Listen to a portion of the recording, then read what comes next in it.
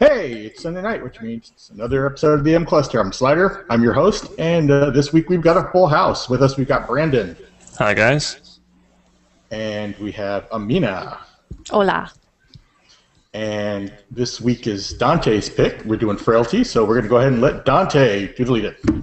Hi, everybody again. So, yeah, last time you saw me, I think we were playing some games at game night, and here I am discussing another movie. This time it was Frailty. I picked this one because it was a very unique experience the first time I saw it. I actually enjoyed it quite a lot. My mom got it on DVD, having no idea what it was, and it's like, okay, why'd you buy it? But who cares? I ended up watching it, and then I ended up watching it like 3 more times in the next 24 hours. Just to watch all the commentaries, because I do that. And as Amina pointed out last week, it's the story of a guy who basically, it's his normal everyday family. Well, it's a dad and his 2 kids. Mom's died a while back. And so it's this fairly, nice, close-knit family. And then the dad all of a sudden gets a vision and says he's going to, kill demons and has his kids help him out. And they end up going around killing people. So it's kind of a twisted, weird movie. And I'll just leave it at that for now. Amina, you want to add on to that? Well, this is one of those movies that I think M. Night Shyamalan would have killed somebody to try to make, because through most of the movie you're thinking one thing, and then right at the end it twists around, and it's not something that you really see coming, and it was genuinely entertaining the whole way through. It has Bill Paxton, it has Matthew McConaughey in it. It also, I think, brings up a lot of great moral issues that we can talk about once we actually get into it. But I liked it. I'll watch it every time. Awesome. Now, see, I kind of disagree. I kind of saw the twist at the end coming. As soon as he introduced himself at the beginning of the movie as Fenton Meeks, I was like, no, he's not Fenton. What made you think? I think you dropped off or you muted. No, you just came back. Okay. So, you still there, Brandon? No, I didn't hear the question. Okay, oh, sorry. Okay. How did you know he wasn't Fenton? I don't know. It was a couple things. One, hair color, demeanor. Okay, so you thought the child actor matched up more with Adam matched up more with Matthew McConaughey, and that revealed the whole thing for you? It didn't reveal the whole thing. I mean, I still wanted to know all the details on how really fucked up it is. Okay. And there was definite surprises that particular thing just wasn't one of them. Okay. Well, you actually haven't said whether or not you liked the movie or not. No, I actually really enjoyed the movie. I was very surprised especially by Bill Paxton. Oh my God. Okay, well, it looks like tonight I'm the single voice of dissent. I did not like this movie. I was really bored the entire time. And I think it's a little interesting because I went through and kind of did what Dante did. I watched the movie again with all the commentaries, and I developed a much greater appreciation for it as a film by listening to some of the things that happened in the course of the production.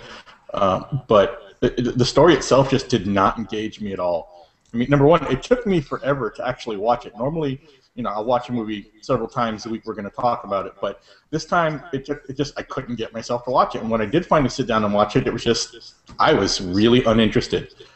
That's amazing to me. Yeah, I don't understand what part's not interesting about it. Well, What's not to like? Here's the best part: is Brandon saw all this stuff coming, and the directors and writers didn't see it coming because that's not how they wrote it. The movie was actually re-edited on the suggestion of big name character Cameron. James Cameron? James Cameron, yes. They gave him a special screening, and he just kind of said, "Hey, instead of doing it this way, why don't you just change this and this? That way they won't see it coming." The movie was actually written very straightforward, so that you knew exactly what was going on the entire time. Yeah, like when I saw it, like I didn't see the twist coming at all. Because like for one thing, like one of the things, my favorite things about it is like you're watching this movie where all these crazy things are happening, and like you see the dad saying all these things, and Fenton is kind of like, Dad, not trying to be mean, but I think maybe you're not right in the head. And like everything everybody watching the movie is thinking, that character actually says. Like you don't have one of those like oh my God, that person's so stupid. Like why can't you see this? Like he saw everything the way a person watching the movie would see it. And it's kind of like, okay, like, you know, why don't you tell somebody? Why don't you run away? Like, and like all these things, like, you know, why did you stay? You know, and he's like, because like, oh, I love my brother too much. And like, here's the weird question to it, though. I mean, the way Bill Paxton's character explains the visits and everything is that, you know, they can't be caught by authorities, it would blur their face or something to that effect. God that will happens. Blind them for us, or blind us for them. Yeah, that happens throughout the whole thing. Yeah, but like you don't really know for sure it's happening because like when you just think, okay, he's crazy and he thinks it's gonna happen, and you're lucky you got away with it because they only show you like 2 or 3 times. Yeah, but I mean it's all right, especially at the end with like Matthew McConaughey when he basically got away with it. Well, yeah, that's at the very end where they're revealing everything. But that's what I mean. The ending makes you wonder, like, all right, I mean, I know this guy's crazy, but at the same time, why does it work that way? Why is his face blurred? Why can no one remember him? Oh, because the twist at the end is it's all real. Like, the dad was right. They were actually demons. Like, the twist is, like, it's not the world we actually live in. It's just very close, and it's the world where everything the dad was saying was actually true. And I kind of want to revisit what I said, though, because when I say I was bored, I wasn't. The story didn't capture me at all. But this is a really well-made film. It's a well-acted film. The film actually fires on all cylinders. I have no complaints about the way the film was made. I just was bored. I just didn't like the story itself. Well, see, like the first time I watched this movie, it was like 2 a.m. and I was flipping channels, and I just happened to catch it like at the very beginning, and it was one of those movies that I had to sit there and finish it. It just drew me in. So I had like the exact opposite reaction. Yeah. Yeah, I pretty much had the exact opposite. Like I said, even outside of me being like, oh, that's Adam, not Fenton, I still was just enthralled with watching the whole story unfold. Oh, that was the other thing I was going to point out. The similarities between the child actor and Matthew McConaughey were unintentional. So that, again, that wasn't something they did on purpose to say, here's the surprise twist, and it sort of made sense all along. It sure did, and they discussed that a lot in the commentary. But I think it's really funny that you're saying it's like, oh, I saw all this stuff coming when the people that made the film didn't see it coming. That doesn't speak volumes for. I don't know. You're like either looking for a twist, or you just it's like maybe at the end it's like, oh yeah, I totally saw that when you didn't, and you're just lying to yourself. Yeah, see, I never try to find like the twist. I never try to figure shit out before the end of the movie. I like to be surprised. Well, I've seen this happen in so many different other stories where someone is explaining something and they supposedly have a brother or a friend, and it's always really them. See, even with that mindset, I don't think it quite held true, because one of the things you notice is like when he's telling the story, it's all from Fenton's perspective. Like, you really don't see Adam much. Like, he's always there as a brother and everything, but like he describes how he fell, and the whole thing about digging the hole, and like everything that happened to Fenton was what happened. That's the story he was telling. He didn't even know what was going on with Adam half the time. So to actually think Adam's telling the story when he wasn't even there for half of it is kind of like, why would you really think that? Yeah, they also, again, back to the filmmaking, because that's the part I actually enjoyed. When they were going back and forth between the present and the flashback, they did a lot of imagery in such a way that they would dissolve from one character to the other, and it was always Fenton to McConaughey until the very end. And that when they do the big reveal, then they do a fade and let you know, oh, this is Adam. So psychologically, they're throwing it out there, saying it's like, hey, these two characters are connected. And, so the fact that you I saw that. I don't know why. I don't know why I thought that in the beginning. You've got a really weird mind. I didn't dwell on it throughout the movie either. It's just like I saw him, he said that, and I was like, oh, that's probably Adam. It's going to be a twist or something. Okay. And then I didn't really think at least it didn't matter to you, and you enjoyed the rest of the movie despite that. Although, I don't know. I think not knowing would make it better because you're thinking the person in the police station is telling the truth until the very end. Well, did tell the truth. Yeah, he didn't lie, technically. That's true. Except when he said his name, like, I'm Adam Meeks. Yeah, that's true. What did you think of Bill Paxton? Bill Paxton's performance is actually pretty good. I mean, I bought that he was batshit crazy. And I think that was exactly what he was trying to put out because, like you said, that's kind of the whole tone of the movie is like we're seeing everything from Fenton's perspective, and Fenton's like, yeah, there's something wrong with you, dude. Even towards the end of the film when the big climactic scene happens and Fenton says the line, if you're ever going to destroy me, promise me you'll bury me in the rose garden. I did not immediately take that to be that he was copying to being a demon. Yeah, I didn't either. I thought that was him going, hey, you know what? You're batshit crazy too. Yeah, that's what I thought. You're just going to come kill me. Well, that's one of the things about this movie, though, is that even at the end, you're not really sure if it's actually like a religious demon thing, or it could be shared telepathy, or it could be shared psychosis. It's kind of open.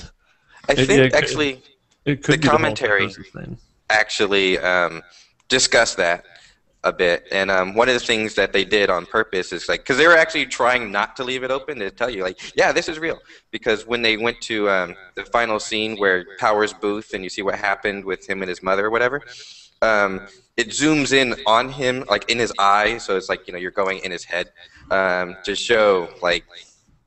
And when you're touching, like it zooms in on the person, so that was kind of a tool they were using to try to say this is actually what is in this person's head and who they actually are. See, that's kind of. But see, I've seen that on X-Men, where like the telepathist can touch somebody and find out everything about them. Right. So it actually is real. Then. Oh, okay. I see what you're saying. I wasn't thinking like that wasn't real. You're saying it's real. I don't know. The way I was seeing it was that. The person who is the, demon slayer does indeed see this, but it's just a figment of their imagination, and you're seeing what they are seeing. Yeah, see, it could be any of that. But these people actually did all these horrible things. How would he see it? How do we have proof of that? It could be all made up. Yeah, I'm saying outside of him seeing it in his head, and if he's batshit crazy, people see shit to begin with. That's what I was trying to say with when it zooms in into the demon, like that's saying this is real. That doesn't show that it's real. That just shows us what the guy thinks happens. Yeah. Okay. Well, then I guess the movie makers did not succeed in that point because that's what they were going for, according to the commentary. Yeah, I mean, and I understand that they wanted to go through the whole angel demon thing, and that's what makes it a great movie. It's just one of those things that's like you can actually interpret that a lot of ways if you really wanted to. Well, I kind of want to talk about Matt O'Leary's performance. That was the character that played Fenton. That little boy was a good actor. Yeah, he was. He was very convincing in when he's showing concern for his father, when he's worried about, it's like, well, maybe you're kind of crazy. And then when he finally makes that switch to like, I am not going to let you bully me into, pretending I believe this. I'm going to fight you all the way. And that defiance between him and Bill Paxton's character was really it was very tense. That was really a well-done story. I found that more interesting than the whole God thing. But the dynamic between them was very, very well put, and they kept saying that that the character that played Adam, or sorry, the actor that played Adam, was a lot of comedic relief, and I never saw that. I never laughed once during this movie. I didn't think any of it was funny. But a lot of the stuff that the little boy, Adam, the younger brother Adam, said was meant to be comedic, and like when he came up and he says like, oh, God gave me a list too, and we need to kill these demons. One of them's a bully at school. Yeah, I didn't find that comedic. I found that sad. Yeah, so did I. And I felt that way a lot. Is that not what they were going for?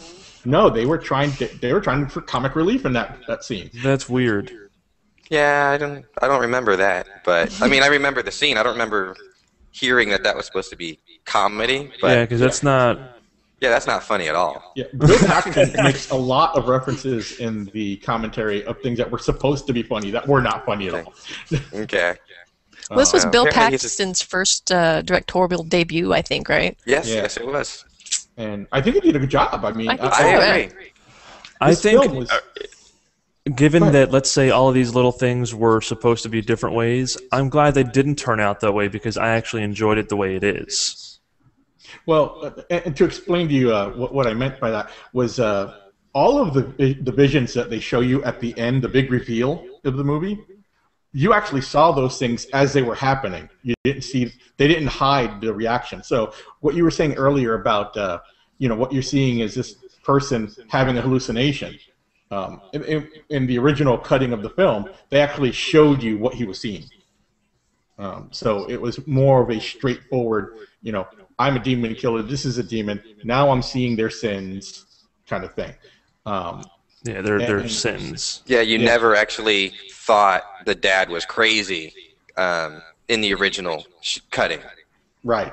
And the other issue is the use of the word demon.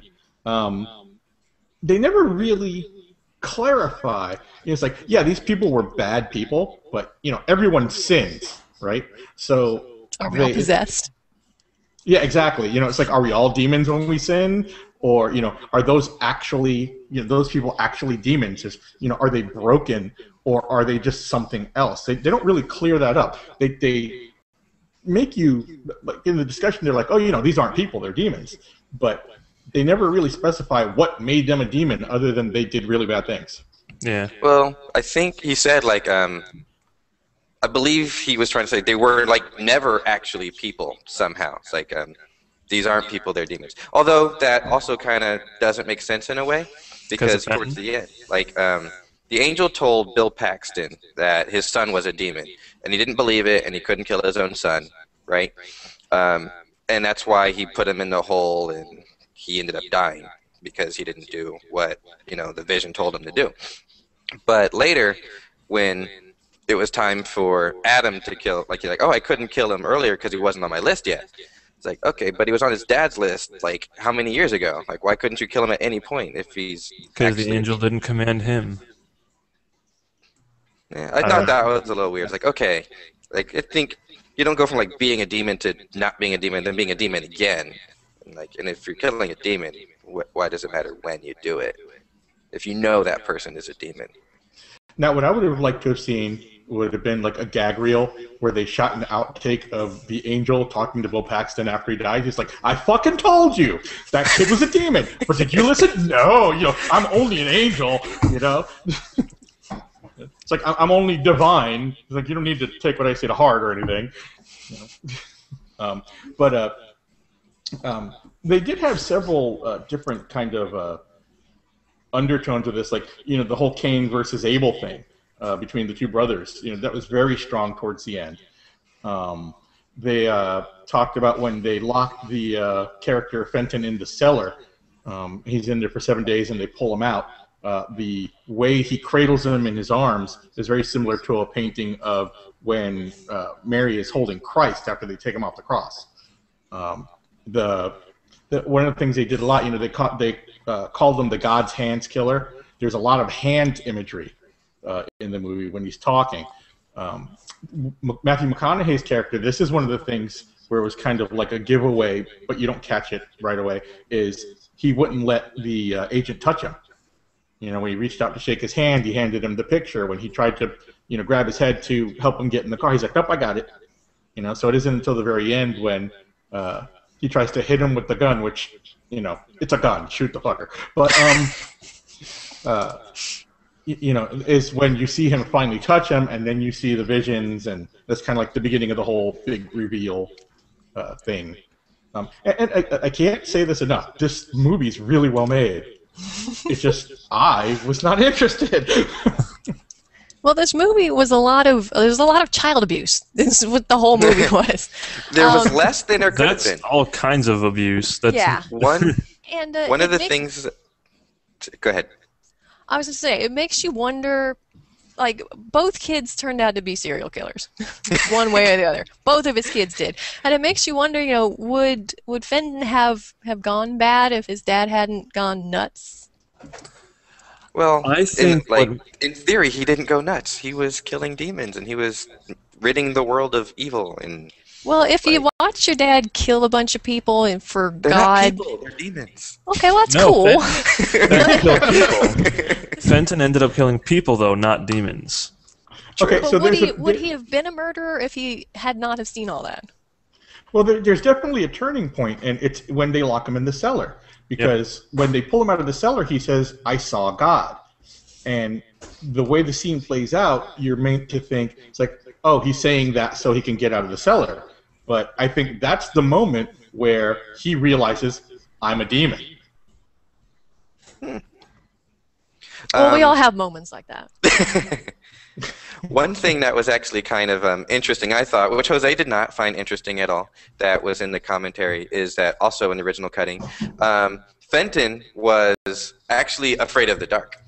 And so locking him in a cellar for 7 days had added cruelty to it, and which is why they actually took it out. Because, as you mentioned, all the child abuse that's in it, they decided, you know what, that's enough. We don't need more. So they kind of held back a little bit there. And I was kind of like, no, I wish they would have left it in there. In fact, you know, I wish they would have hired an actor who was actually afraid of the dark. You know? It's like, get your ass down there!